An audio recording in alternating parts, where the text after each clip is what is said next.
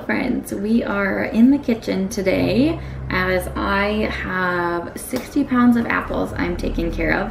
I made a bunch of applesauce here yesterday, so I canned some, and then you saw me scoop out some chunky applesauce that I'm gonna actually freeze, just one crock pot full.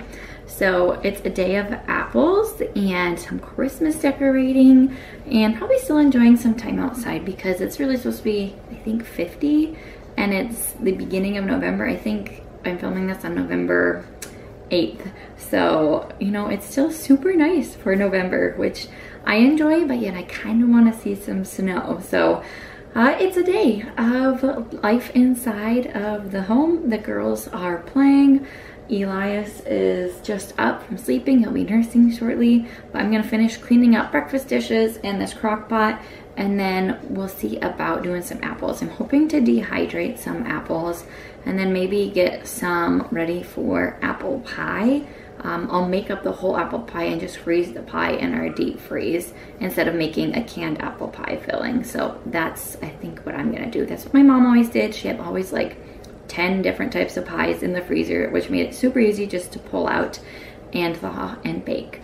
So let's come along today. Let's do a little Christmas decorating. Let's do a little apple making. I think I have a soup recipe today that I'm gonna share with you. And this might be a couple day long video or it might be today. But anyways, let's enjoy some homemaking.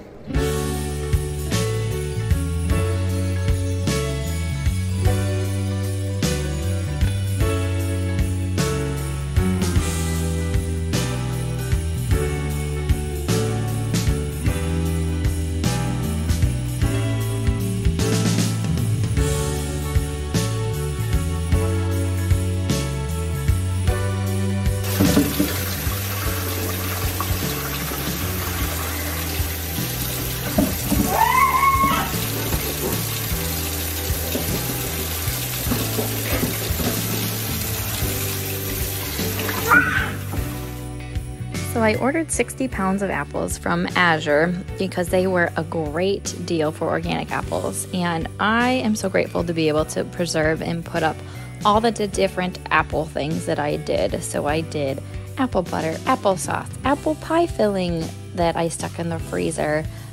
So many different apple selections, and it's just so great to have that on my shelves and just knowing that I can feed my family well throughout the winter with canned fruits of that nature.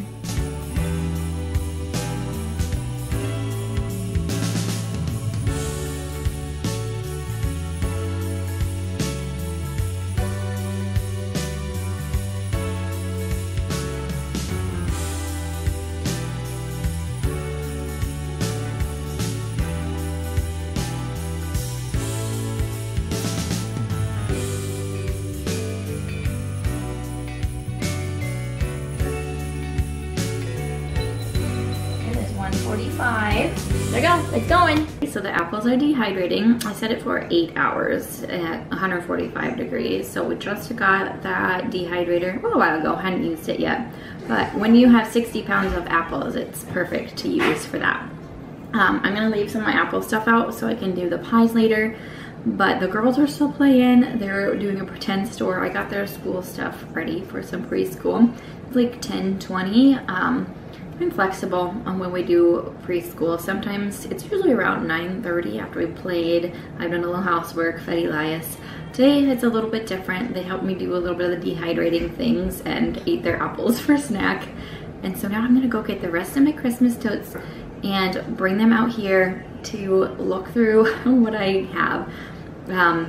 I feel like I change my decor too often, and so I run into it taking like an entire week to decorate. So we're gonna see, my tree is up as you saw. Some of my garlands are up, but I'm gonna add some lights to those. And it's just, I wanna keep it simple, but yeah, I like to change it up. So I'm gonna find something I like and maybe I'll just stick with that throughout the years. And that way my kids can help me because they'll know where things go, just to make it like classic decorating of how I like it. But I did get a few new things too, so I'll just share some of the things I got to as I pull stuff out and maybe even declutter some of my Christmas decor, which I'm always all for. So I do also keep our kids' Christmas books in my Christmas totes, and those are always so fun to pull out for this season. We have read through all 10 or so already, so they'll probably get well used throughout the next 2 months.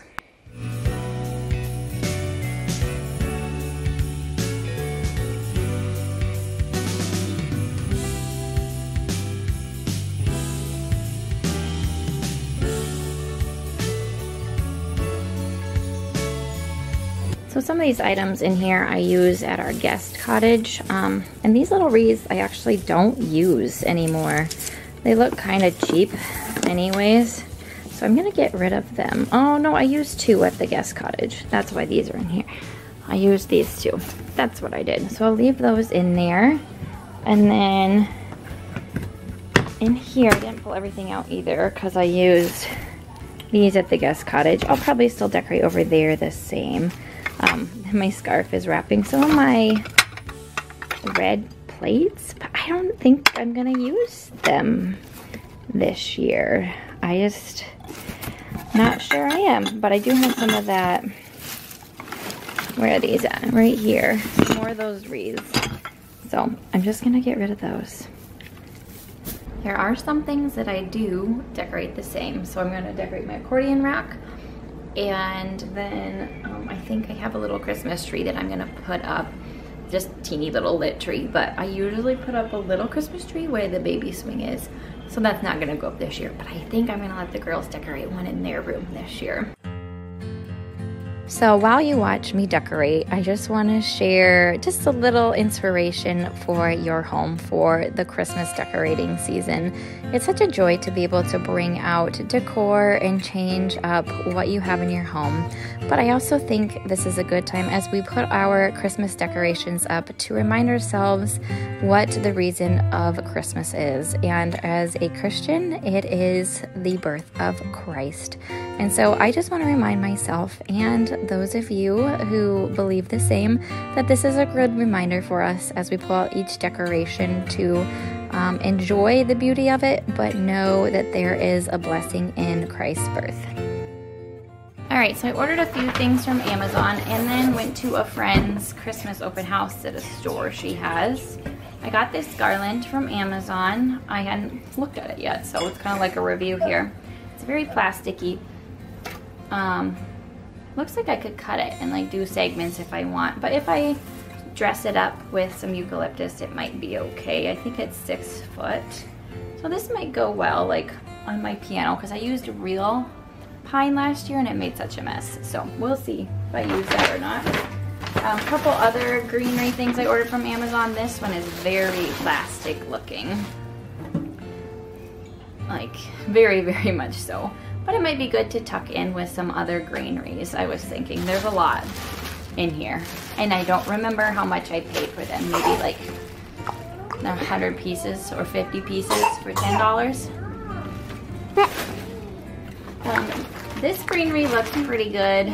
I ordered some blue and white ribbon stuff for putting on my greenery, hanging on different things that I did last year. I used white ribbon, but I thought this was more of a silk ribbon and that was really pretty to use different shades of blue.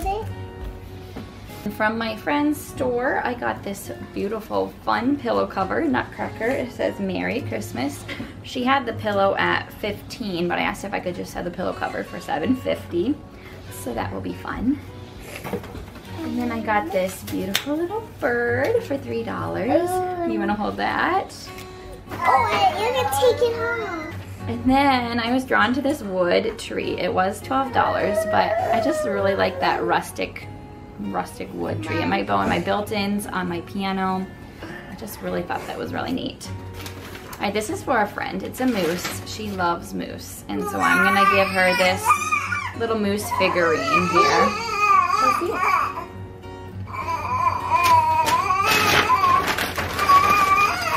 And then I got one more little, oh, and it loses a bunch of stuff on it. One more little tree that it does lose a bunch of white stuff out of it. So this was $3, I think. So it's dropping a bunch of white things. So I'm gonna stick that away and it'll go on a shelf. either at the little house or in my house. So I'm gonna keep decorating. We might get to preschool this morning. We might do it after nap. Yep, because we did it. We did it, yeah, did it.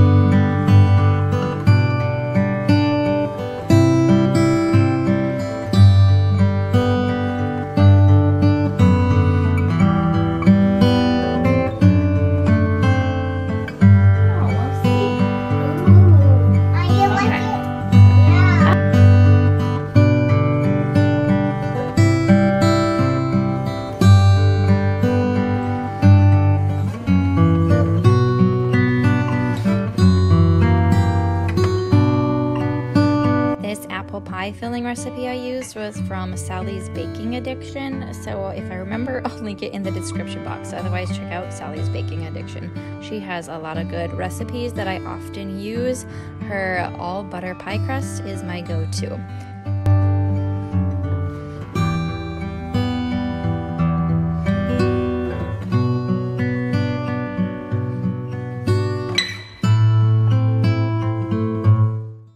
I got the apple pie filling in the bowl right there, and I don't know if I'm gonna freeze it or make the pie up. Depends on timing here, because it's about 1:30, and so some of the kids have been down already for a little while.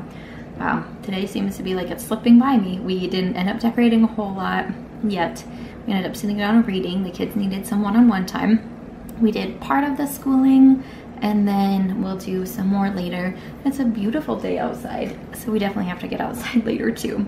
So some of this stuff may have to be put on a side burner and done tonight or another day, but I am going to start roasting some of my butternut squash. Not roasting it. I'm probably actually going to just bake it. That's a lot quicker. The recipe does say to roast it. I get why, because it gets a little better flavor, but I might just bake it on a baking sheet that's cut upside down. I'm gonna do 4 butternut squash, so I have some extra. We had soup 4 nights in a row this week, so it's gonna be another soup time. And then I think I'm gonna do some bacon to like sprinkle on top. It's a really simple recipe. So I'll share that with you or make a blog post about it, or both. As you can see, I did decide to cube and roast the butternut squash. I only used 3 because that's what fit on the sheet pan. I should have roasted the apples, you hear me say that later, with it and the garlic, but it's okay. It still is delicious, and with 5 ingredients, you can't go wrong with this soup.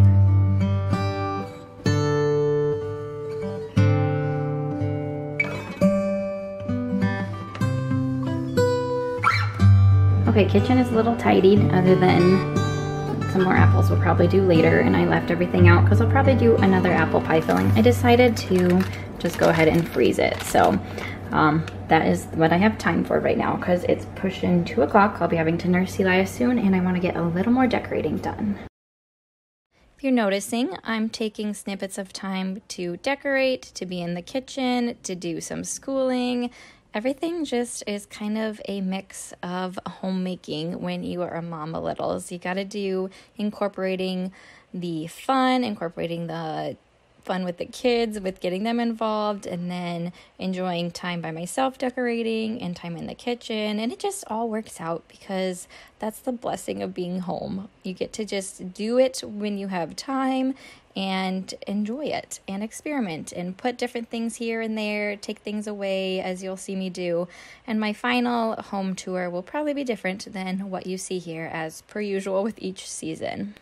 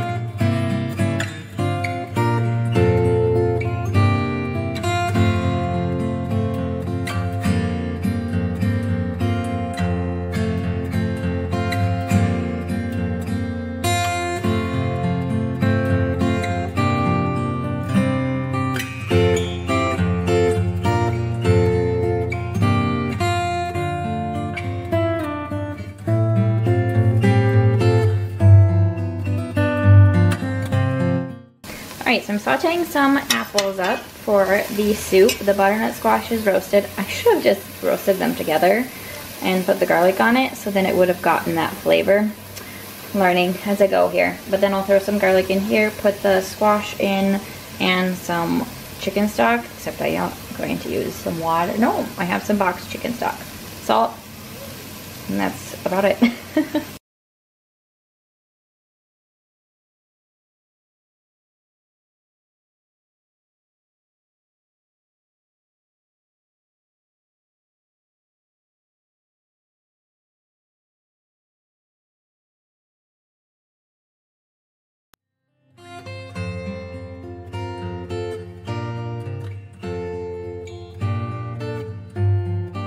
Alright, so we went outside for a little while this afternoon, and it was quite breezy, like probably gusts of 25 miles an hour.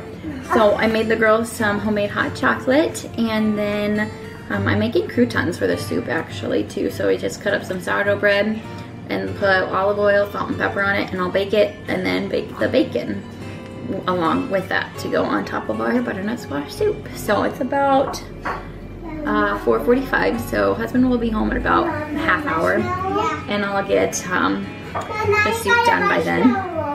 Oh good! They're enjoying their hot chocolate. I might even have some too.